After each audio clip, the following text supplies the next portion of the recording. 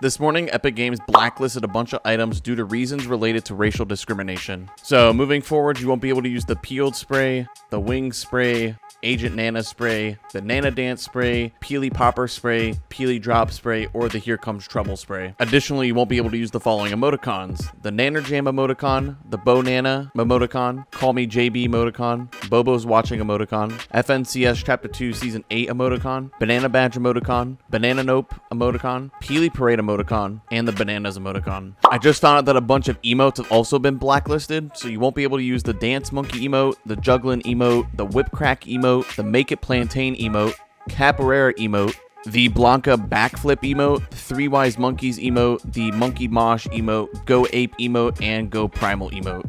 Now, this whole situation, it sucks, man. I'm a banana. I've been tagged in a few of these posts, believe it or not. I also think that if you paid for some of these items, that you should still be able to use them, regardless if it's in competitive or public matches or creative or save the world, whatever. Do you think these items will remain permanently blacklisted in the future? I don't know. Let me know what y'all think in the comments down below.